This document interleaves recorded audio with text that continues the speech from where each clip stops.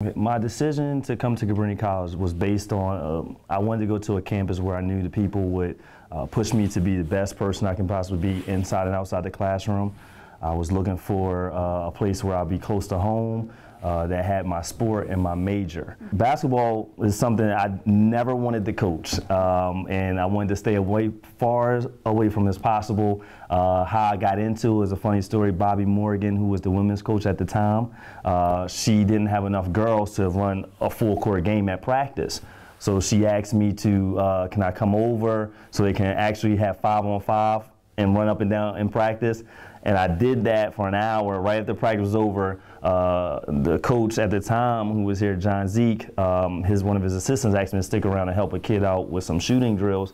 And I did that, and then next thing you know, that one working with the kid after practice led to now being on the bench. My job, in the program is to take some of the pressure off a coach, let him game plan, let him get ready to prepare our team the best way he possibly can, and let me take away, the other things such as, if they're having trouble in the classroom or financial reasons or just off the court problems they need somebody to come and talk to. They know that's what my job, that's what I'm here for. Saleem has been more than a coach to me. He's been my mentor. Anytime I have a problem, straight to Saleem, straight in his office. The office right on campus is easy, right in dead center.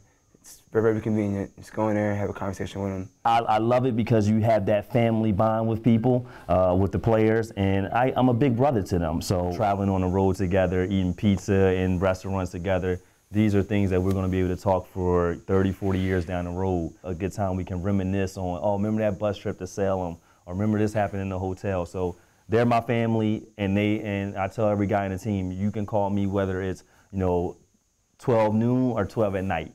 I'm always there for you around the clock. So yeah, he's in way more than a coach, friend, mentor, up and beyond.